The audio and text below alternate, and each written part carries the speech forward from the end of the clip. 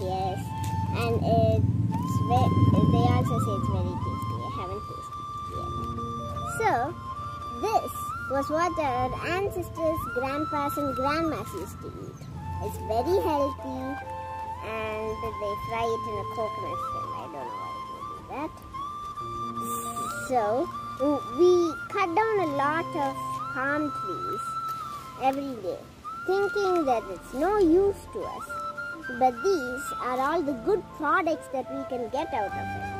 People who climb palm trees have developed that talent, and now it's of no use. Farmers who were climbing palm trees have lost their livelihood because we started cutting out our palm trees. Yeah.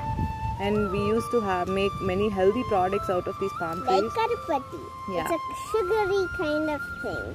But now, since there are not a lot of palm trees, people fake karipatti with white sugar, which is not very healthy. Yes, totally. Okay. So, we can plant more trees to save this agri-biodiversity something, which is agricultural biodiversity. Simpler way of explaining. Wonder why we need that word.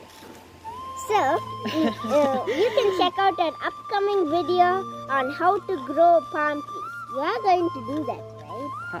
I don't know, but I can teach you though. Yeah. So we don't know how to grow. Then how do we grow to save palm trees? Yeah, Up for palm trees!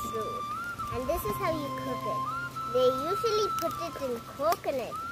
They usually put it in coconut shells and burn it. If it's not burnt, if it's not cooked, then it's not good to eat it. And the cooked fruit thing is very delicious and very nutritious and healthy.